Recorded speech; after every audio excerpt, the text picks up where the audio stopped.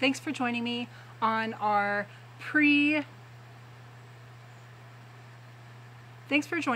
our October.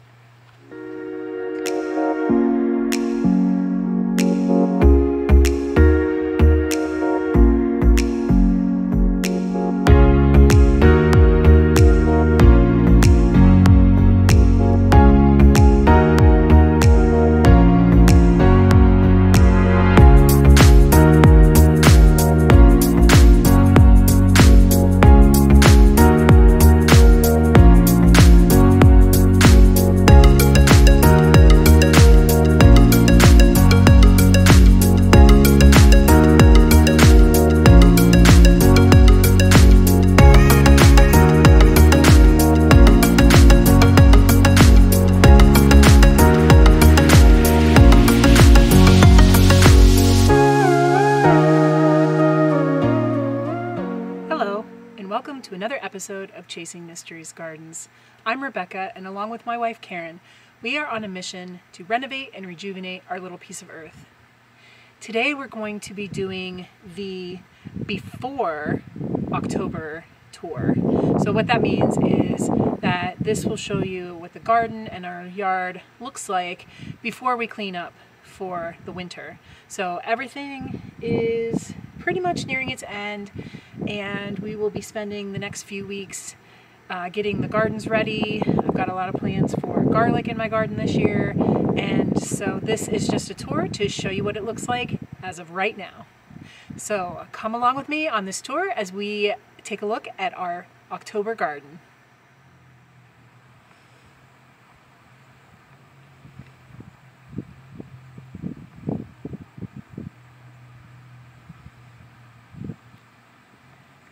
This is a typical fall day here where we live. Dreary, rainy. It rained like crazy the last 2 days. The ground is just saturated. Karen wants to mow the lawn, but it's just way too wet. So here is our little orchard. We have the peach tree is losing all of its leaves.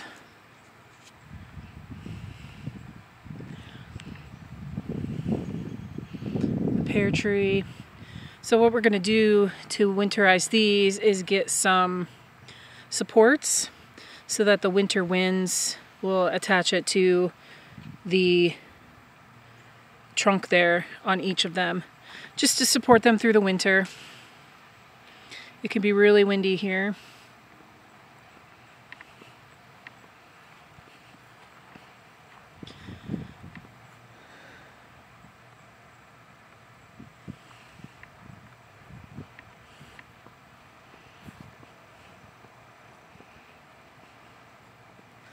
So this is the garbage garden.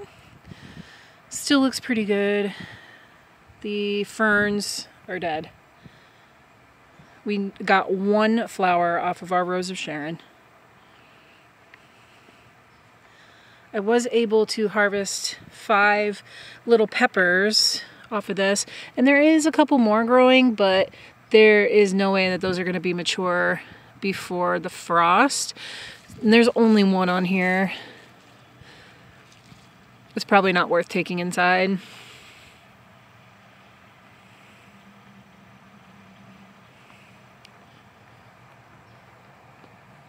So I've been spending a lot of time learning about just the wild things that are growing in our yard. And this is actually a medicinal plant. I can't remember the name off the top of my head, but I'm going to dry it and use it in tea.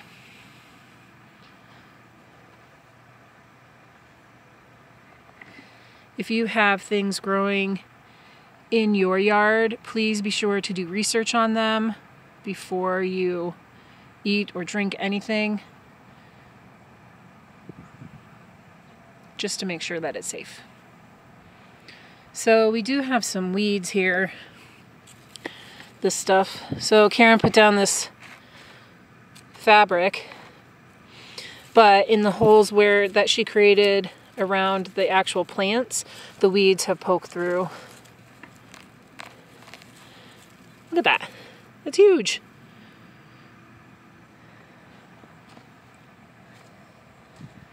Here is the garden.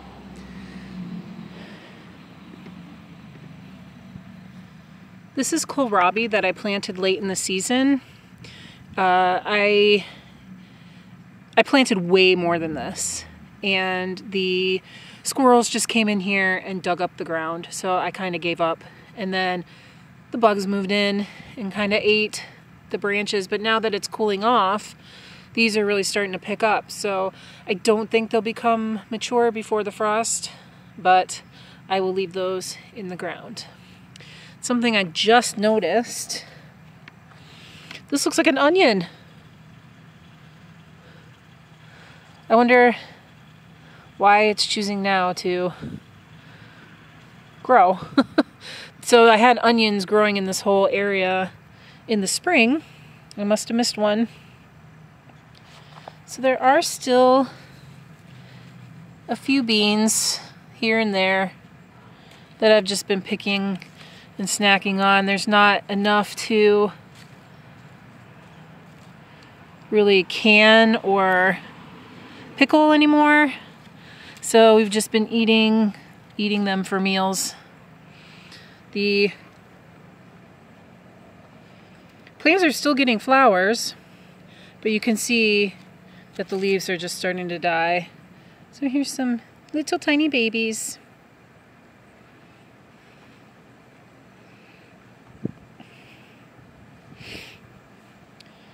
So the beans took over the marigolds.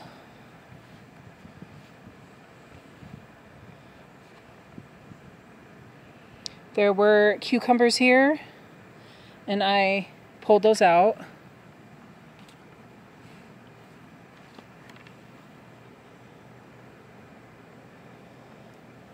So on this side, I still have a bunch of basil that I'm going to dry. And the reason why there are forks is because I planted carrots and spinach in here in the fall, and I thought maybe if I put forks it would keep the squirrels out. Yeah, no, that didn't work. So I got 0 carrots and 0 spinach. Again, there's more bean flowers. Oh, wow, there's a bunch of beans there. Maybe we'll have some for dinner.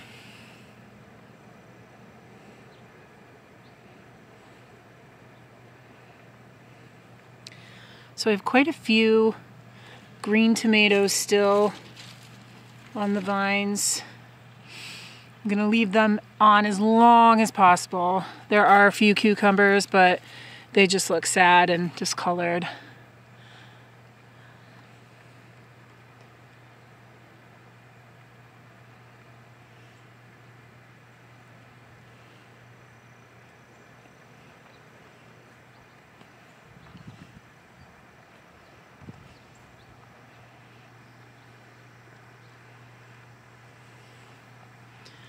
This is sherry. There are some flowers, but again, they're both male flowers. We're not going to get anything else off of this.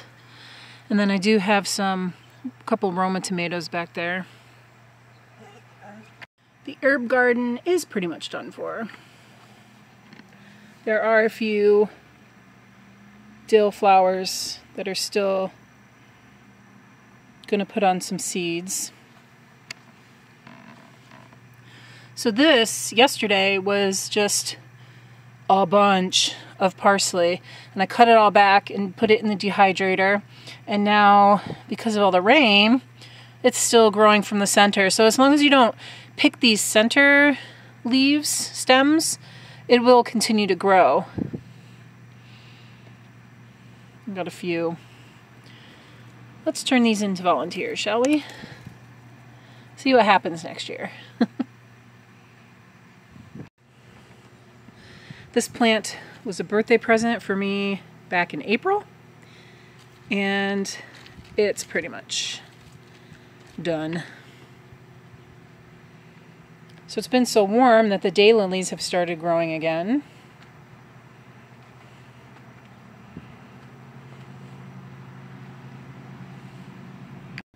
So our grass is probably 10 to 12 feet tall.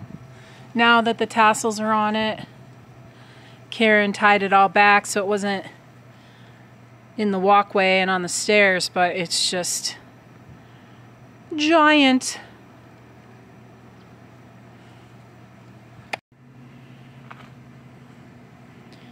We are still getting a few roses here and there. They keep popping out. The hostas are done. The gladiolas are done. All of this will be cut back.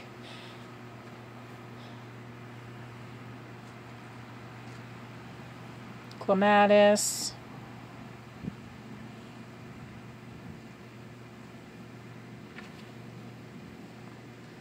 Butterfly bush still has a few holding on. The leaves in our area are starting to turn, and that includes this, I don't know the name of this plant, it's just a giant bush. But the inside of it always turns brown. It does stay green all winter, but the inside kind of dies away as it grows out.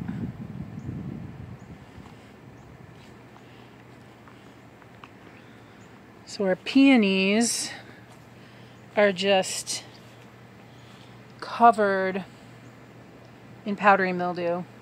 It's been so wet and so shady over here that it's at the end of the season anyway, so it doesn't matter. We always cut back.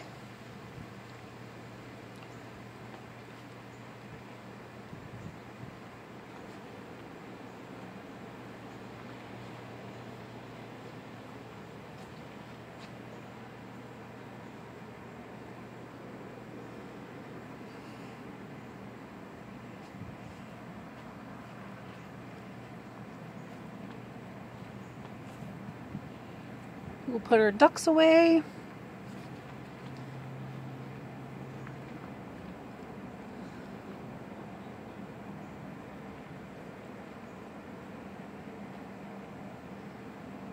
So the berries, this blackberry grew like crazy. So I see 1, 2, 3, 4 canes have grown since I bought it. And they're just so long. The blueberry, the raspberry. So here's some more of that. Karen likes to call it a weed. To some people, that's what it is. This marigold bush is doing really well.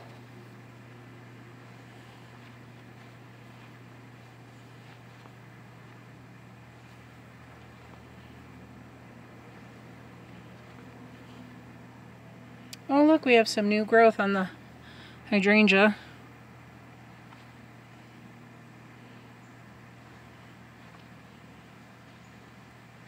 I like leaving the flowers on, even though technically they're dead. You can take these in and dry them, but I like to leave them on the bush because it just looks like a flower all season. But also they change color, so they started as really pale pink, and now part of it where it's not shaded, or where it is shaded, turned like a light green, but then where the sun hit it is this red / dark pink.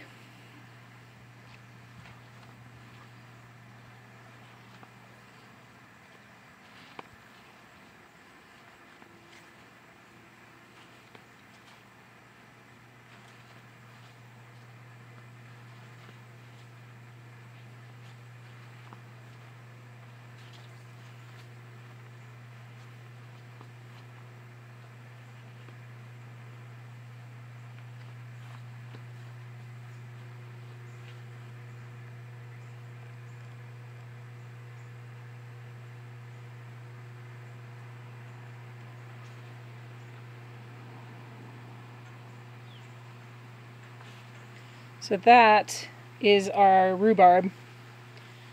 Did not do well enough for us to pick this year. It was only it was actually the second year in the ground here.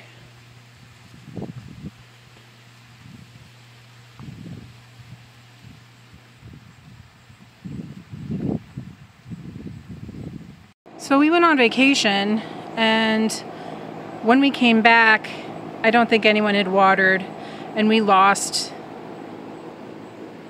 our birdhouse gourds.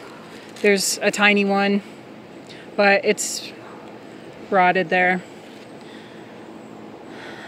And then over here we do have one. This is the big one that was growing, so it's still pretty heavy. It still looks okay.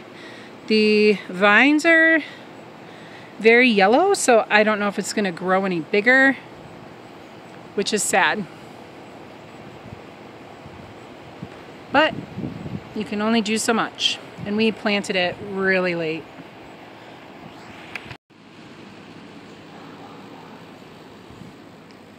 So here in the front yard we have just flowers are falling over because of the rain. We had one, the white flower right there was a gladiola, but it fell over in the rain.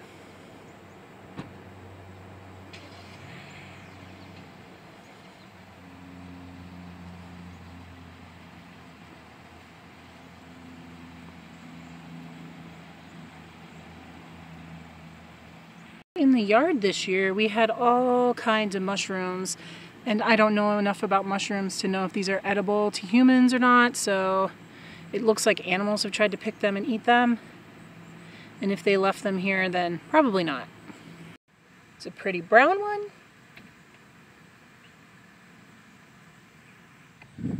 So now that the evenings are getting cooler, the snapdragons are coming back, so you can see all the little pink flowers on that.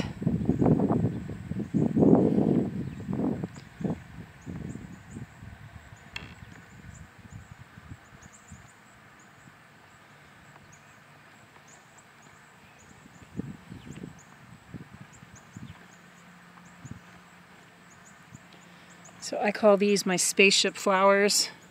I just think they're the coolest things.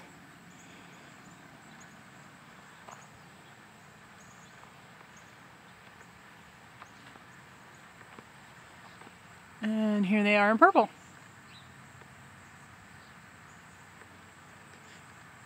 So you can see all of the daisies and flowers are just dead.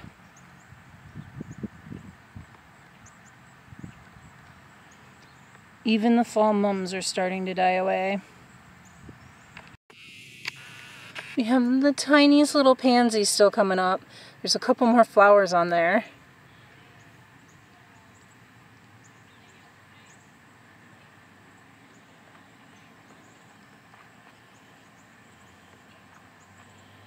We've got some pumpkins.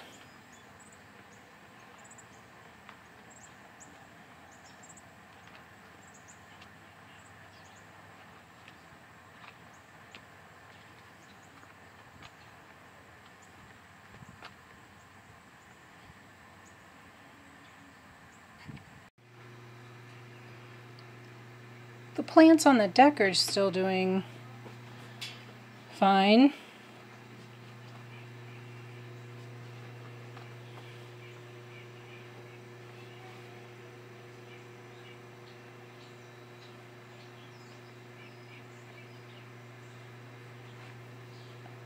These two plants died about 10 times this year, and they always come back with water.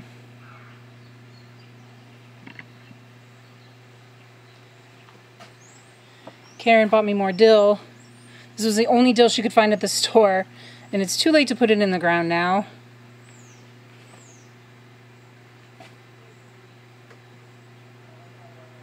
One of my favorite flowers are Gerbera daisies.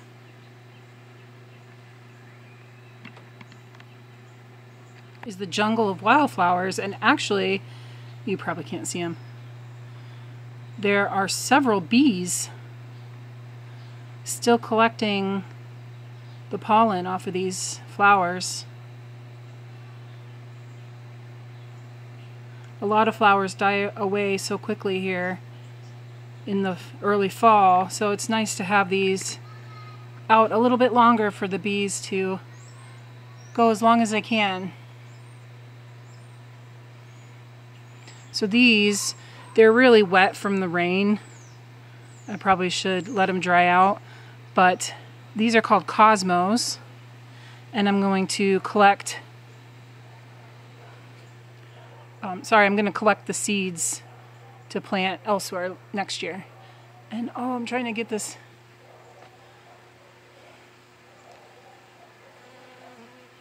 Oh. So that little bee had a bunch of pollen on its legs. It was super cute. And these I learned, whoop. These I learned are giant marigolds.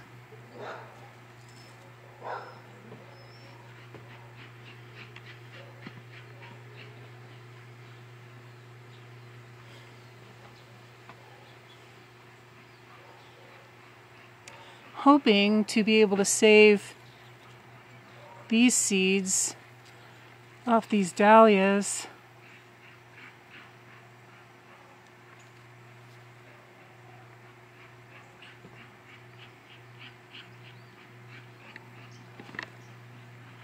So back in here, there's more spearmint, some oregano, basil.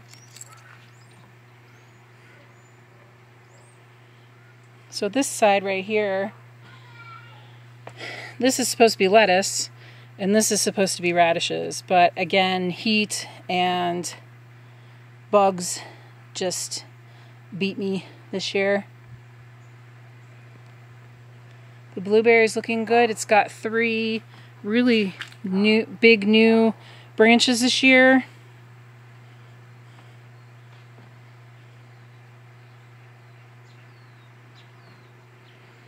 So back in here, you can also see, well, these are supposed to be radishes down in there too. But I don't think I'm going to get any.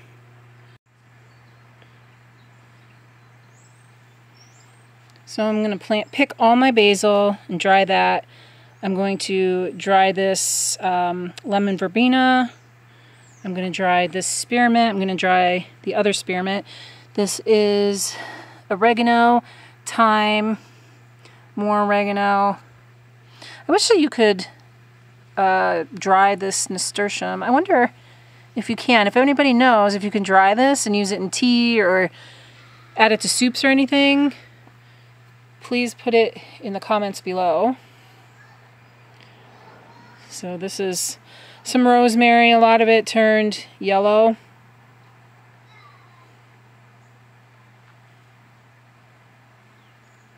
And then just my sad, sad raspberry plant.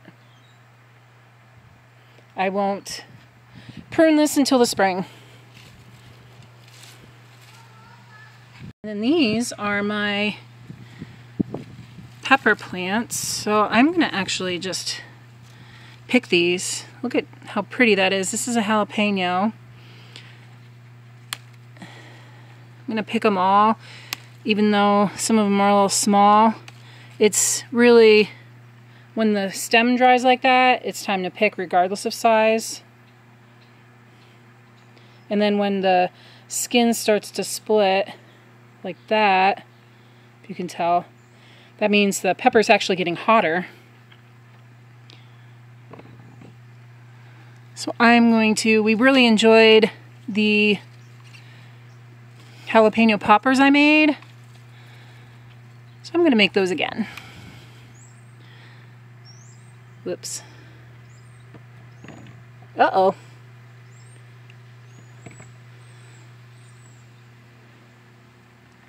This one looks like it might have a friend inside.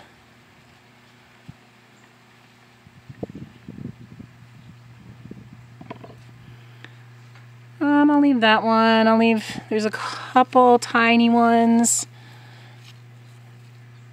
This one, oh, sorry.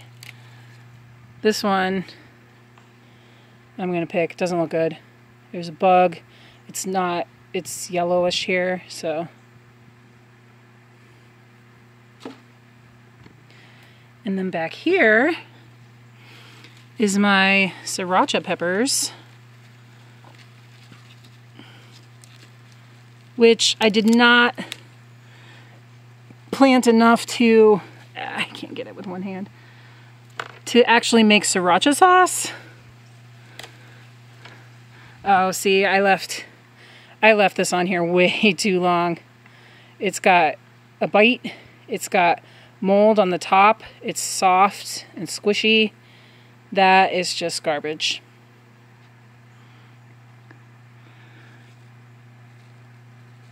I put bird netting over this because the stupid squirrels. And now I can't get the peppers out. So even though these are green, I'm still gonna pick it.